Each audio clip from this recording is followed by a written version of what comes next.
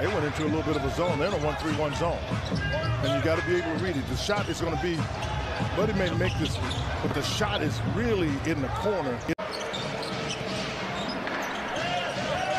Strus dumps it inside. Dedmon. 3-year period, right? You know, where we lived through this pandemic, or almost 3 years, and I mean, I'm thrilled and so proud of everybody who's in this community.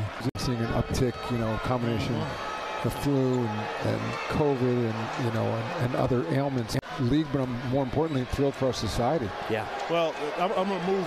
I'm going to China right away.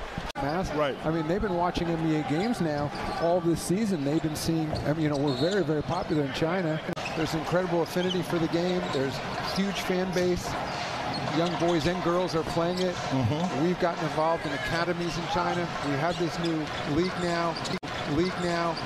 Certainly digital and cellular technology has changed the world, where these games are easily available to anyone with a smartphone. This year he decided, in partnership with Jim Morris here at the Indiana Pacers, who has these global connections, to distribute toys to the kids of Ukraine who are obviously suffering immensely. This year he decided, in partnership with Jim Morris here at the Indiana Pacers, who has these global connections, to distribute toys to the kids of Ukraine who are obviously suffering immensely. You know, I know Chris, you and Quinn have been involved in this sort of in the sports business. Have 9 offensive rebounds. Rick Carlisle said we needed to be a valuable wake-up call.